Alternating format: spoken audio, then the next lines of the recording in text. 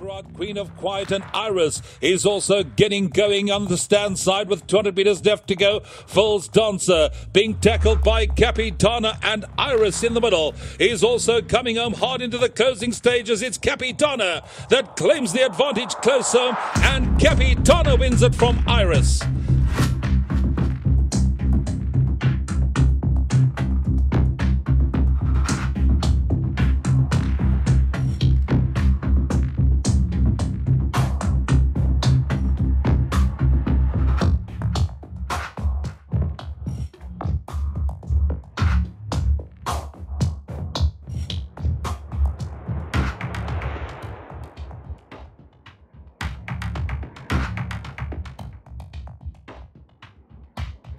He doesn't know how to run a bad race.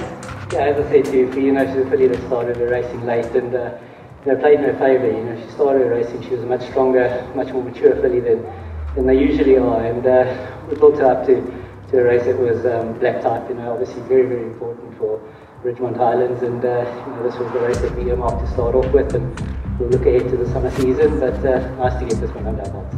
Yeah, she obviously would have needed her last run a little bit. She was coming off a bit of a break, and that was a good effort, finishing second, so she was spot on today. Yes, she showed her ability last season when she ran totally out at the weights to clouds and cold one day. She ran well above her rating, and she's probably getting to that rating now. So filly on the up, a filly that still very, very exciting things to come from her. As I said, to Ridgemont Highlands, the whole Keys-Veta family, obviously for the farm very important, and glad we could get the job done. Fantastic to see Iris running a bold race in second. She absolutely vaulted in Port Elizabeth last time. She just didn't get the 6 furlong, I don't think, because she loomed up next to me. But a 1-2 for Ridgemont Highland, absolutely fantastic. It's Barry Donnelly and Tim Rees and obviously Brett Crawford not on course today.